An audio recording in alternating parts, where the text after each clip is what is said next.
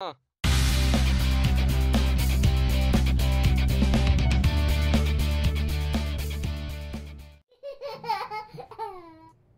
Hello and welcome to Rocket PC Gaming.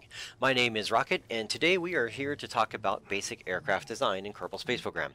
So as you can see, I am in the spaceplane hangar here and I have rigged up a simple jet.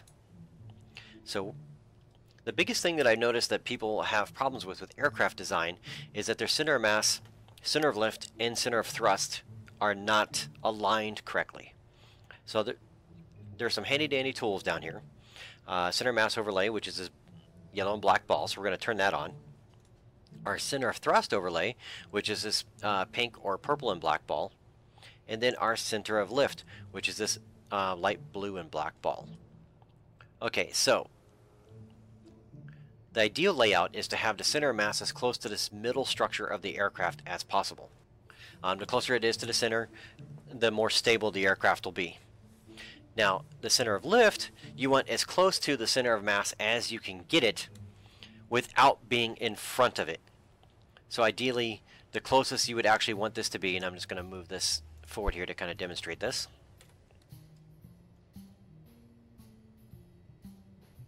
is right about here. This would actually be perfect center of lift, center of mass, right? Center mass is almost perfectly in the middle of the structure.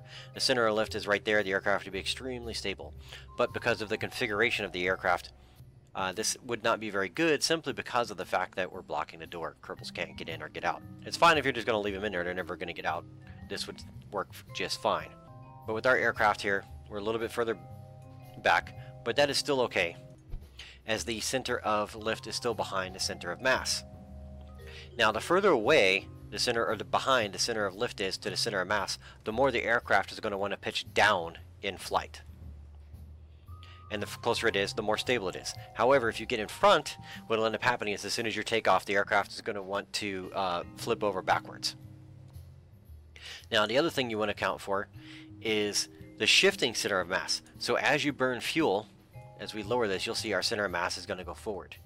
So with this particular design, what will end up happening is as we burn fuel, the aircraft is going to want to pitch forward or pitch down on us. So we'll have to compensate for that. Now next is to make sure that our center of thrust, this guy here, is always aimed through the center of mass. Right, this is one of the reasons why the space shuttles, a lot of people have really hard time making them, is because the center of mass is offset, so you have to account for it. Plus the center of mass shifting makes it a little bit more difficult, but we're not going to go into that in this video. So as you can see, this is a fairly ideal layout for an aircraft. So if we launch this here, you'll see that it's fairly easy to take off because the majority of the pitch is generated by our forward canards here. And as you can see, everything is turned off except for the pitch.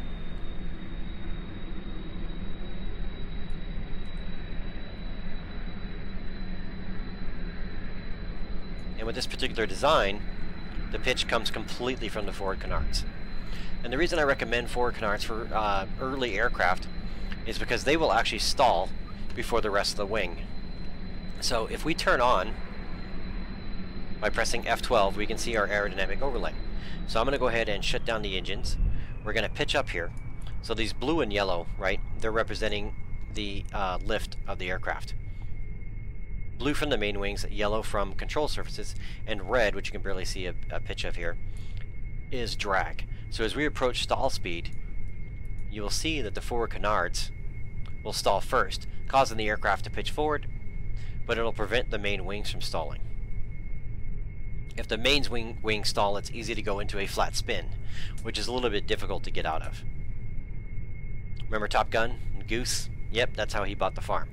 So see that red there? You can see that the forward canards stalled out, dropping the nose, but they stall before the main wings, so we still have control of the aircraft. And that's why I recommend that especially for beginning aircraft. Plus, come on, hey, it just looks cooler, right?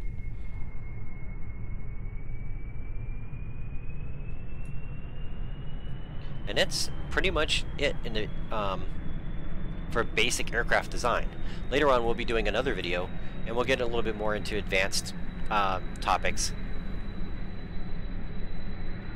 such as offset engines, aiming through the center of mass, and then ultimately into SSTOs, or single stage to orbit aircraft. Well, thank you for joining me today. That's it for this coverage, and I hope to see you in my live stream if you have any questions.